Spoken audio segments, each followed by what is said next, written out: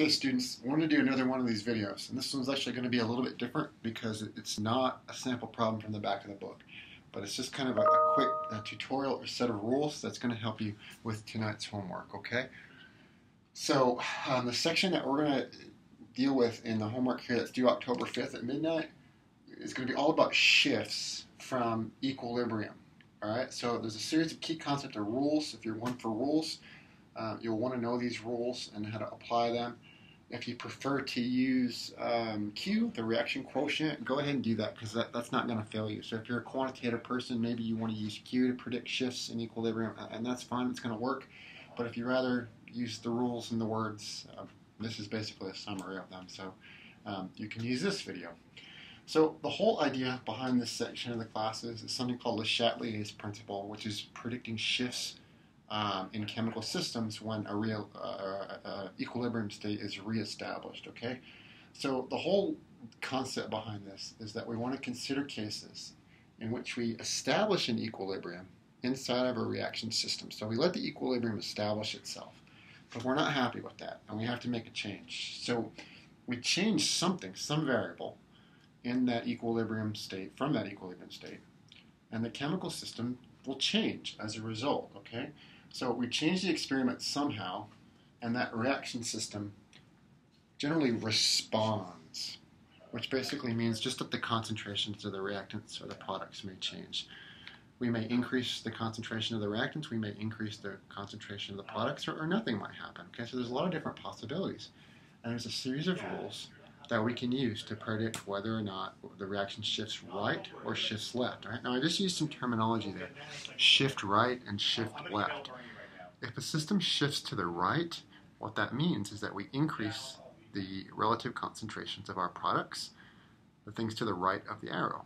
If the system shifts left, what that means is that we're going to increase the amounts of our reactant. So that's what we mean by shift right and shift left. Sometimes that vocabulary is a little bit confusing, but it's just whether or not we're going to make more of the products or more of the reactants, okay? So let's look at the rules. So these rules are the ones that we summarized in class. You can use these to complete your homework assignment if you'd like. The first rule, A, is that an equilibrium will shift away from the side with added chemicals.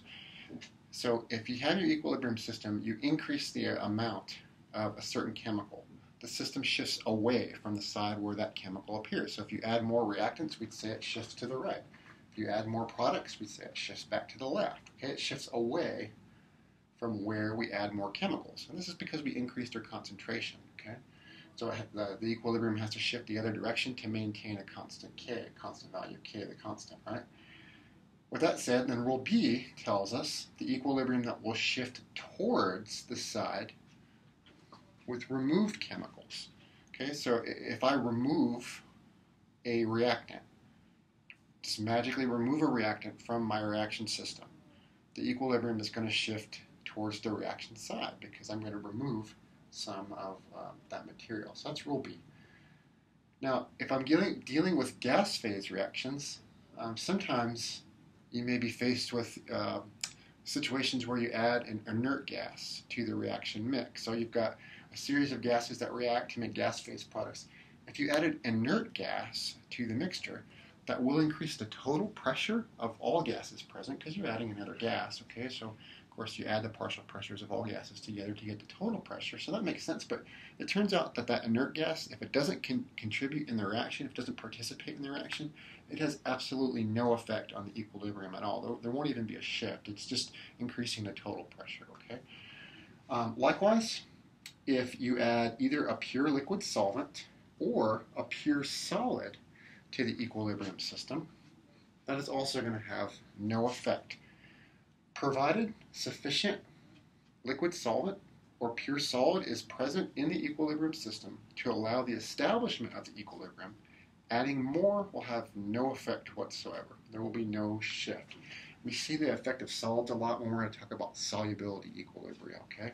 Adding more solid is not going to change the solubility of that material because as long as enough is present to establish the equilibrium in the first place, adding more does essentially nothing, okay? Rule D.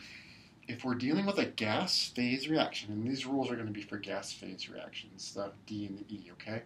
If we're dealing with a a gas phase reaction where all of our reactants and products are in the gas phase, or really just at least some of them are, if the volume of the system, the volume of the container that we hold our reactants and products in, okay? If the volume of that somehow decreases, so maybe you establish equilibrium in a syringe and then you depress the plunger and you decrease the volume, okay? So if the volume of the system decreases, the container decreases, the equilibrium is going to shift towards the side with fewer moles of gases in the balanced chemical equation. So you look at the balanced chemical equation, you pick which side has fewer moles of gases, that's the direction we're going to have a shift upon a volume decrease. Now, if the opposite thing occurs, if the volume of our reaction system increases, the container increases in volume, the equilibrium is going to shift towards the side with more moles of gases, okay? Likewise, there's some rules down here at the end, F and G. This deals with whether or not the reaction's exothermic or endothermic, okay? And how changing the temperature will change the situation. For a reaction which is exothermic. Now, exothermic reactions, those are the ones that you mix the reactants, they produce the products, and they also produce heat as a product, right? So the system would warm up. It would feel warm to our touch in an exothermic reaction. Like fire is an example of an exothermic reaction, right? There's lots of different exothermic reactions, but you get the idea. It produces heat. For those types of reactions, Rule F tells us that increasing the temperature of the reaction system actually shifts the system back to the left, towards the reactants. So increasing the temperature shifts the system back to the left, shifts the equilibrium back to the left.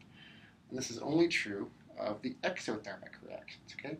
It's also going to make our K value smaller generally as well. The equilibrium constant, remember, it's temperature specific. If you change temperature, you change the value of K. In this case, if you have an exothermic reaction, if you increase the temperature, it's going to make K smaller with this shift back to the left towards the reactants. Rule G tells us that if we have an endothermic reaction, now this is the opposite. This is where you mix our reactants and they absorb heat from the surroundings to make products. So the reaction system might get kind of cold as a result. So this is for endothermic reactions. If you increase the temperature, that's going to shift our equilibrium towards the right, towards the products, okay?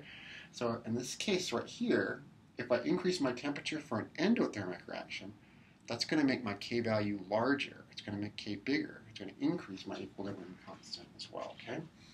And lastly, but not least, there's one more rule that I had to write at the top here because I ran out of space on my whiteboard. I apologize for that. But rule number H, okay? Or letter H.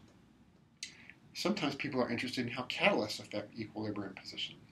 It turns out they don't. Catalysts may lower activation energy and speed up reactions, but they don't affect an equilibrium position. So they have no effect on shift.